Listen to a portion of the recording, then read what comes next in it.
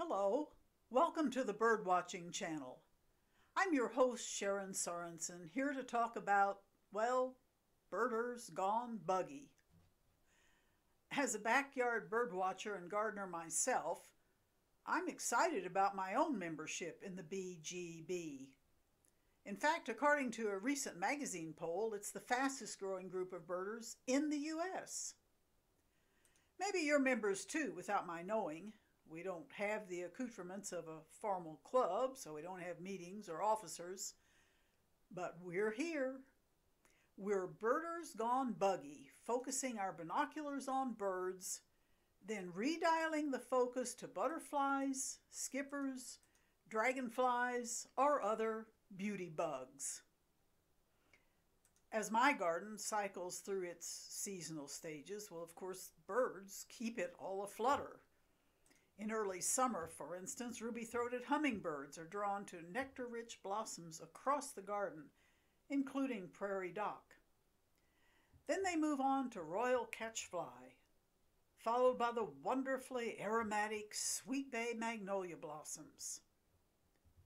Late summer draws hummers to the shoulder-high blossoms of Joe Pye weed and stately spears of hyssop blooms.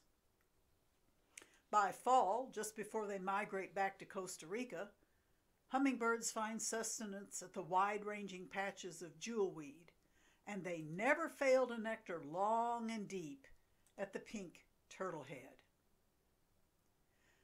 By contrast, American goldfinches forage in the garden year-round. As the tall coreopsis goes to seed, well, actually, even before the seed heads turn brown, the goldfinches are plucking nutrition from the seeds and even yanking off the petals. Equally, they relish seed heads of purple coneflower, Tennessee coneflower, and black-eyed Susans. And oh my, when the 8-foot-tall prairie coneflowers, those magnificent Rudbeckia maximas, form their massive conical seed heads, well, American goldfinches just spend days feeding on them. Then in early winter, long after blossoms and greenery have disappeared, those same American goldfinches, now in drab, basic plumage, go for the buttonbush seed heads, the birds blending into their surroundings so well that if they weren't bouncing around among the branches, I'd never even see them. But all those garden blossoms and seeds and berries, you know what? They attract more than just birds. They also attract bugs. All kinds of little flying and crawling critters that forage among the same garden blossoms as the hummingbirds and the goldfinches and all the others. And that's good. In fact, we're told to feed the birds, we must first feed the bugs. Sounds a little strange. Why feed the bugs? Why not just get rid of them? Well, here's why. All songbirds except goldfinches and doves feed their babies bugs. Now, I'm using the term bugs here as an all-inclusive term to refer to insects and their eggs and their larval forms like caterpillars and true bugs, all of the above. So 96% of all songbirds feed their babies bugs. No bugs, no babies. And native plants support native bugs that feed our native birds. Awesome. It's Mother Nature's master plan.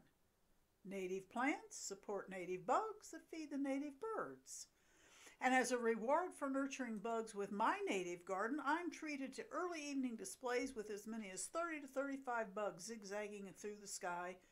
Purple martins shown here with dragonflies and cicadas, and barn swallows that build mud nests, and tree swallows that nest in cavities. All these swallows and martins diving, dipping, snagging bugs on the wing.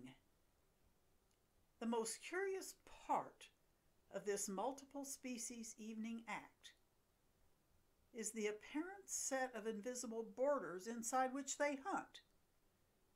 Strictly, straight up, above my native garden. But during the day, especially during the brightest, hottest, and most blistering hours, that native garden that's planted primarily for the birds, by default also hosts the most spectacular of all bugs, butterflies.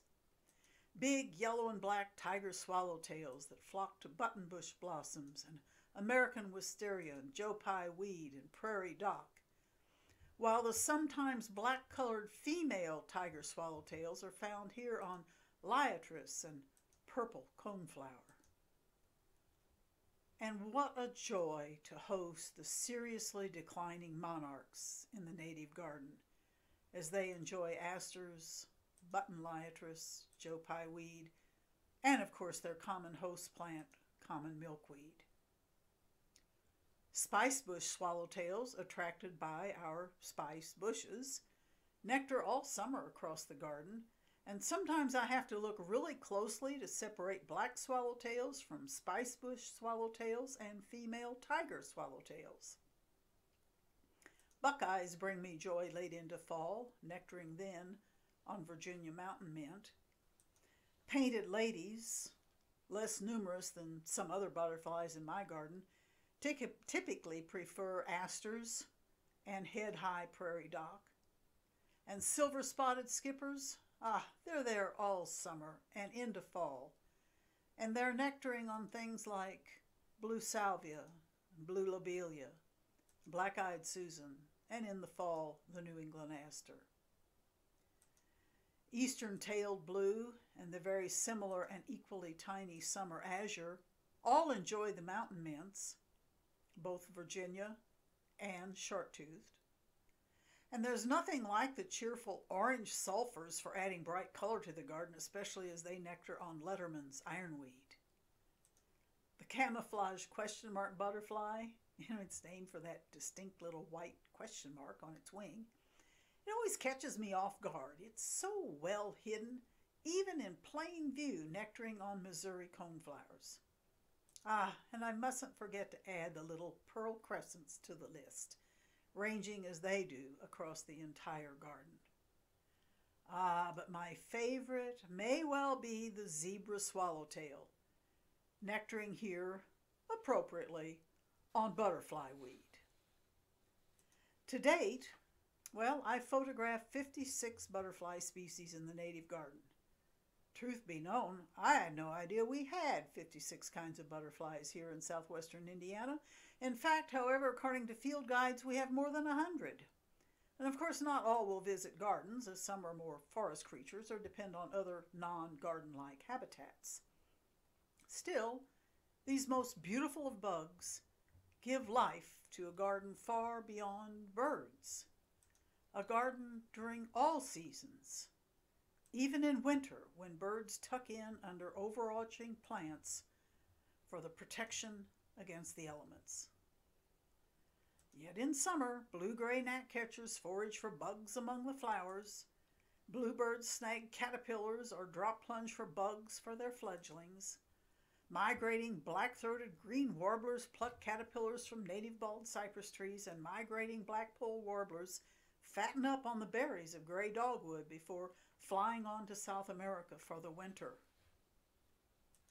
In autumn, northern cardinals forage native winterberry bushes for plumage-enriching berries, and they continue forage through the frost-killed, seed-laden garden for winter sustenance. White-crowned sparrows, newly arrived migrants, likewise forage on seed heads, preparing to stay a few winter months, making themselves at home in the rich garden. Indigo buntings, though, have feasted on seeds here all summer.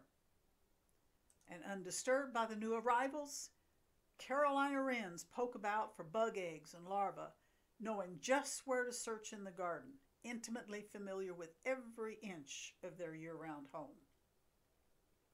Eastern towhees, like this female, scratch out bugs from the pine straw mulch, foraging for their usual wintertime fare.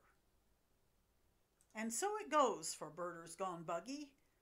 We thrill to the birds that survive on the bugs that our native plants support. And so indeed, for BGB clubbers, birds are only part of the garden's flight. Bugs merit binocular focus too. Bugs that also feed the birds. Well, I hope you've enjoyed this little short quip about birders gone buggy, and I hope you'll join the club, making sure that your native plants support your native bugs that feed your native birds. Meanwhile, if you'd like to learn more about bird watching, I hope you'll take a look at one of my books, Birds in the Yard Month by Month, How Birds Behave, or, especially in light of today's program, Planting Native to Attract Birds to Your Yard. Or visit my website or join me on Facebook, where I try to post something almost every day about birds and bird habitat. Meanwhile, I hope you enjoy the birds and the bugs, and may you always have birds in your binoculars.